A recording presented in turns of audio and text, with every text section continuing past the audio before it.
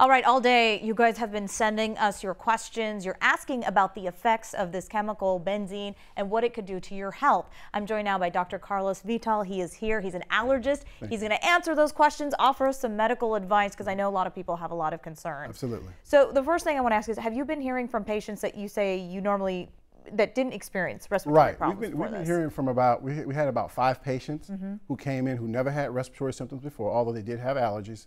And they came in and said they had acuteness, a shortness of breath, and they also had a lot of secretions in their eyes, and they had headaches.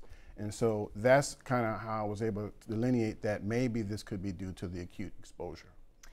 What were some of those symptoms besides, you said that they had allergies, but how did they know that there was a difference in what they were feeling? Well, the biggest thing with these 5 patients is that they never had anything like shortness of breath or chest tightness.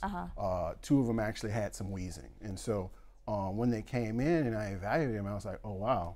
And so the big thing is right now the pollens are high as well. The oak pollen is high, and also the grass pollens.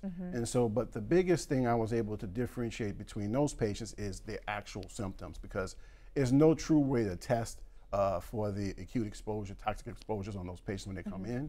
But the symptoms was the thing that kind of alerted me. And that was my question. The timing is definitely interesting because people's allergies have been acting up. I mean, a lot of us in the newsroom have been complaining about allergies for a while. We're nowhere near the Deer Park area, so we're just kind of wondering what it is. If people think they may have been exposed to that, is the best thing to do is to call their doctor, I'm assuming. Yeah, call their doctor. The first thing you need to do is, the biggest thing is to kind of take your clothes off that you had outside and wash yourself. Basically, the solution to pollution is dilution.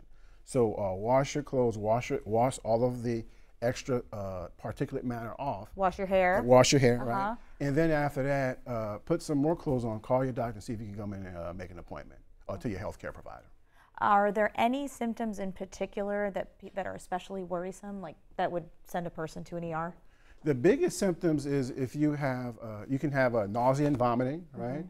So nausea and vomiting is which we can kind of see from xylene exposure, as well as if you have acute headaches.